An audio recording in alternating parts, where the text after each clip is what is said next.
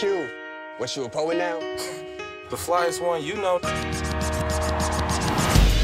I told my son, I said, we're gonna do a movie about N.W.A. How interested are you in playing me? I want y'all to give it up for Ice Cube! Crazy motherfucker named Ice Cube, from the gang called with attitude. Shay was the perfect person because Shay had his dad to learn from. People said, well, you know, he's Ice Cube's son, so of course he's gonna get a job. And I said, no, that's not the case. I'm not going to put an entire role in the hands of a novice if I didn't think he could pull it off. And it took him 2 years to get this role. Your songs, they glamorize gangs and drugs. Our art is a reflection of our reality. My dad told me these stories my whole life, so to be able to reenact them is the coolest thing in the world. Speak a little truth and people lose their minds. He just worked hard as he could to get the chops to be able to earn the job. Yo, Dre.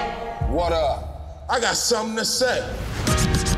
I feel that no one can play this part like I can. As I leave, believe I'm stomping, but when I come back, boy, I'm coming straight out of Compton. Superman's left the building.